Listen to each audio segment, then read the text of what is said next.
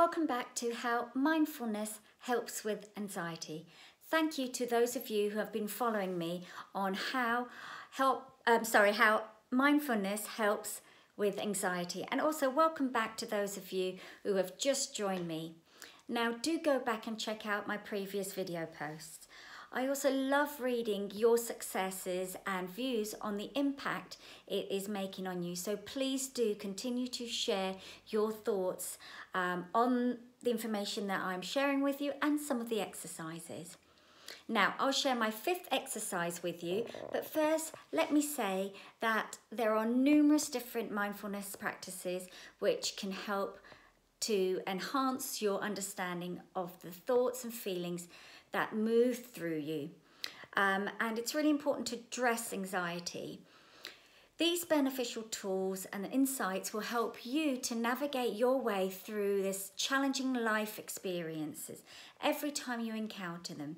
But the most important thing is to be open to it and be consistent. Now, time and time again, I talk about consistency, and that is absolutely the key. For any change to happen, you need to be consistent, and so that it becomes second nature. All right, keep that routine. So here we go, let's dive in. Learning from nature, the environment. Learning from nature is about teaching you to embrace the different perspectives on your emotions, your mood, and anything else that arises in your awareness. A lot of what you can experience, you can see reflected in nature. So what is surrounding you? So for instance, you can view your rising emotions like passing gusts of wind.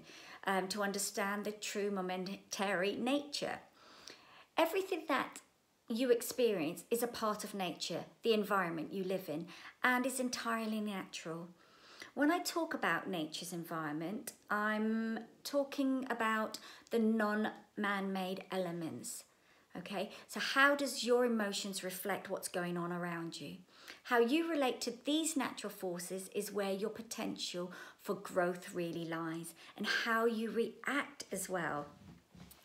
Become more alert to the natural things around you and refocus your mind to that beauty and reality, and this will really help reduce your anxiety levels. So give it a go, see what happens, taking real note of your surroundings, taking breathing, stop and think, and see how that changes your thoughts and feelings.